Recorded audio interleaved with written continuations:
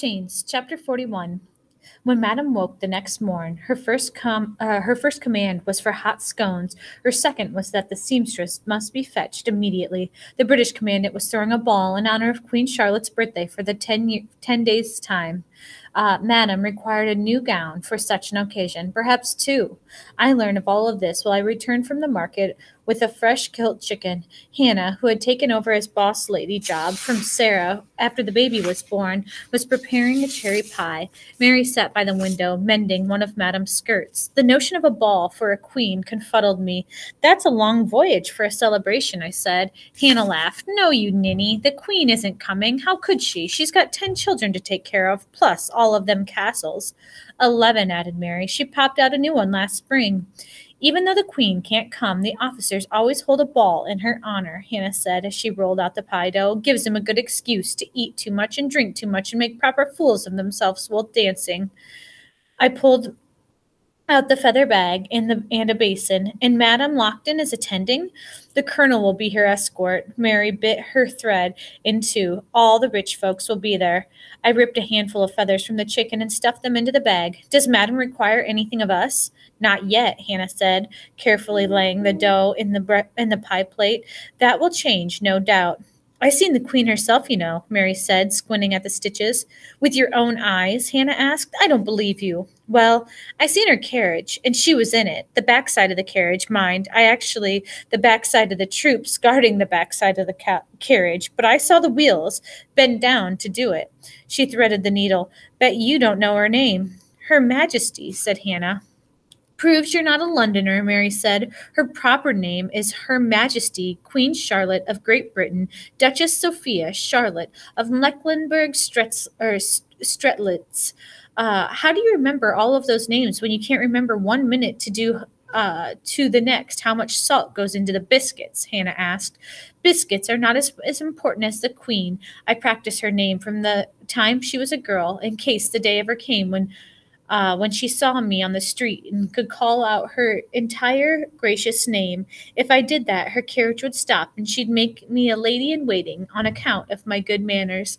There was a moment of silence while the two women considered this, then a loud outburst as the near fell over themselves in laughter.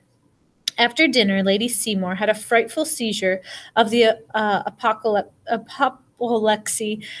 She looked just like one of Ruth's fits, except but not with so much shaking. She fell into a sleep so deep I thought that she were stone dead. But every so often she'd take a breath, and once she'd open her eyes. When she woke the next morning, she could not speak nor move her legs. Dr. Dusage arrived and bled her, and stuck pins in her limbs, and gave her a bitter tea. In truth, there was nothing that could be done to make her better. I was told to tend to her again, as I had right after the fire.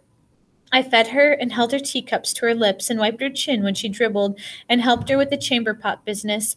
This last was the most distressing for her, and she cried when I wiped the tears from her face. I heard Madame ask the doctor plain when the old lady would die. The doctor could not answer. I figured Madame wanted Lady Seymour to die as soon as possible, but not before the Queen's ball. If the house was in mourning, it wouldn't be proper for Madame to dance with the Admiral and make merry. A week before the ball, Madame ordered that Lady Seymour be moved to the parlor bedchamber downstairs so she could reclaim the largest bedchamber for herself. After two privates had called the lady down, and I carried the lady down, and she was propped up on pillows so she could look out the window, Madame called me upstairs. I want this room aired, and the linens boiled, girl. It smells of decay in here. The work of the day was simple and heavy. Strip the bed, haul down the linens for the wash, clean out the hearth, open up the windows, wash them inside and out, take the rugs down, beat them in the yard, sweep and mop the floor, take the rugs back in, close the windows, and give all the wood a polish. When the chamber was clean, Madame told me to open the windows again and let them stand open all afternoon to make sure there was no lingering pestilence in the air. I did as I was told. The doctor came right back before supper and gave Lady Seymour a potion that would make the night pass quickly for her. When she was ready for bed, Madame called for me to bring the warming pan filled with coals and run it between the sheets because they were chilled and a wee bit damp. I did as she asked. When then returned to the kitchen, dumped the coals into the hearth, and crept under my own blanket. She called for me again. The sheets were still too cold for her liking. I refilled the warming pan and carried it upstairs and warmed her bed. Then I stoked the fire in her hearth before returning down the stairs. The third time she called for me, I was sore tempted to dump the whole glowing coals into her bed, let it blaze, and ask her if that was warm enough. But I did not. I performed the task she gave me, and when she called a quarter hour later, I did it again. The sun rose bright the next day, catching in the icicles that hung from the eaves and jumping off the snow like a mirror. The linens pegged out on the line were froze stiff as wood, covered in the lacework of ice. The clouds scuttled away and the sun blazed, turning the yard into a garden of jewels. Ruth would love this. If we were free and at home in Rhode Island, these were our sheets, our laundry lines, our snow. She danced like an angel. The pictures in my brain pan caught me by surprise. I could not clear them away. She clapped her hands at the sight of the frozen laundry. She'd twirl in the spinning swirls of the snow that lifted in the breeze. She'd plunge her hands into the bushes to pluck off the diamonds. She would do all these things and laugh, and the wind tossed a handful of snow in my face and washed it all away. Ruth would not see this. Never. I dried my face. Why was I thinking of Ruth? I'd worked hard to pack her away from my mind, along with all the thoughts of Mama and Papa, and the life Ruth and I were promised. Didn't help to ponder things that were forever gone. It only made my body restless and fill up with bees, all wanting to sting something. I kicked I kicked at the new snow. It rose up, a sparkling diamond, breeze fit for a queen. 'Twas Lady Seymour who did it, with her begging forgiveness for not buying me, and telling me I'd had been a good slave to her. Her, with the wet eyes and the skeleton hands. Did she ever think about setting me free?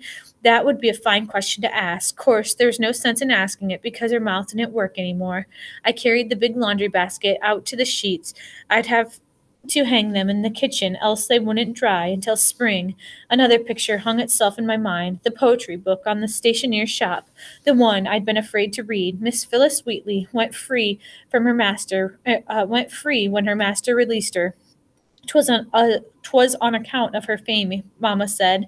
Master Wheatley looked the fool for keeping a poetic genius enslaved in his household. I heard of other slaves who bought their freedom, folks who were given their Sunday afternoons to work for themselves, who saved their pennies and farthings for years and years until they had piled up 150 or 200 pounds to buy their whole body and soul from their master. If I had Sunday afternoons free, I'd figure out a way to earn my pennies. I could sew and hire out to scrub stables.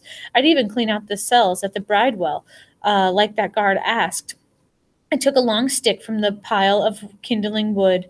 It would never happen. Madam would not allow it. She was set on keeping my arms and my legs dancing to her tune and my soul bound in her chains.